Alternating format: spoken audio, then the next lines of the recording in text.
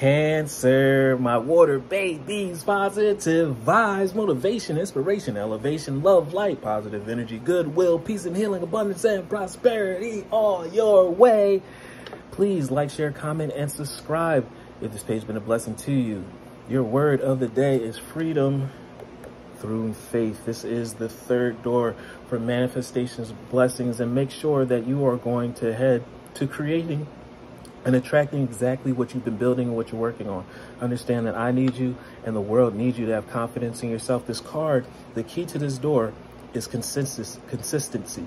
Consistency is key. Continue to put some bite behind that bark. Walk behind that talk. We need you to write your blueprint. Stick to the facts of your blueprint, your pink print, put fingerprints and footprints on that, fingerprints and footprints all over that thing. Make a timeline to meet your deadlines. It's time to stay consistent with what you've been working on because your gifts are going to make huge waves and a huge breakthrough and an opening for yourself to go into your new season.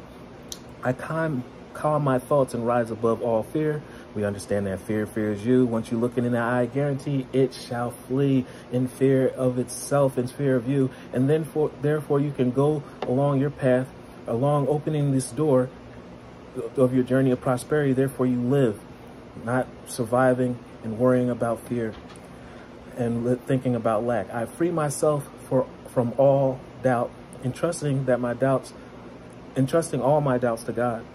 So let all your anger, grudge, fear, resentment, let that stuff go because that just brings lessons and obstacles where it reminds you on why you should release these things and never even think of these things. Release it to God, universe, source, strength. Don't even think about it. Free up that space for positive energy, love, prosperity. Therefore, only positive things come your way. Not saying that difficult times won't come your way, but you'll be living life, enjoying life, and actually succeeding instead of just surviving in turmoil and just struggling.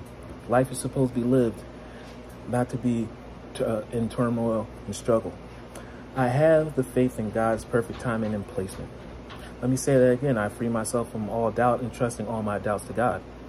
I have God's perfect timing and placement, and I trust in his will, and I find freedom.